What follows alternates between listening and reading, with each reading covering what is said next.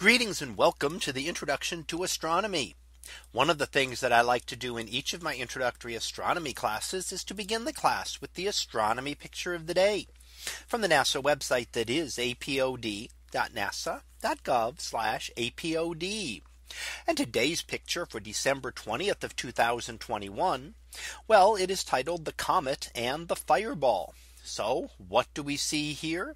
Well, we see two different streaks in the sky, objects moving in the sky, and one of them moving very quickly. And that is the fireball. That is the larger streak going straight up and down almost, and down maybe a little bit towards the left. This is a fireball, which is actually a very large meteor. And this was part of the Geminid meteor shower that occurred recently.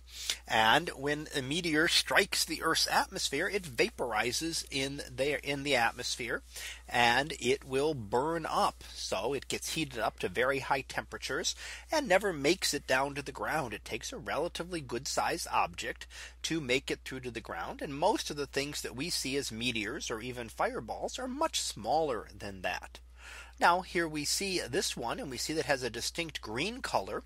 And we also can look up above and to the right of it a little bit and see another streak, this one being Comet Leonard.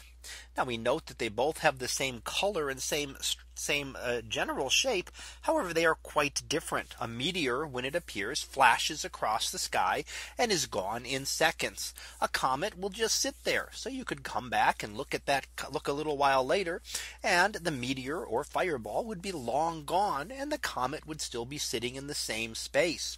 Comets do not streak across the sky like a meteor. They move slowly among the stars, much like a planet does. So you would slowly see it. If you looked at it over a number of days, you would see the comet slowly moving relative to the stars. But meteors are just a one shot, and once they're done, once they're there, they're gone.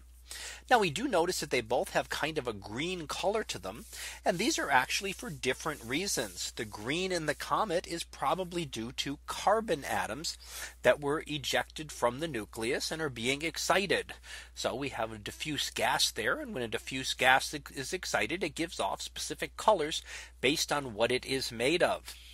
Now in this case, however, if for the meteor and the fireball, that's actually something different. This is likely due to magnesium. So magnesium that comes off of the core and then is heated up there and gives that very distinct color. So it can get the green color for very different reasons, depending on the specific atoms that happen to be present within the material.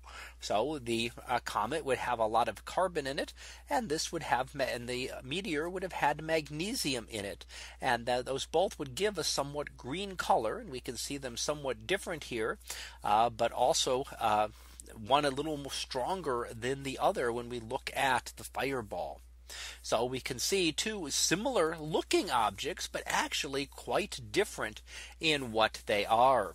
So that was our picture of the day for December 20th of 2021. It was titled "The Comet and the Fireball." We'll be back again tomorrow for the next picture, previewed to be a solar Milky Way. So we'll see what that is about tomorrow.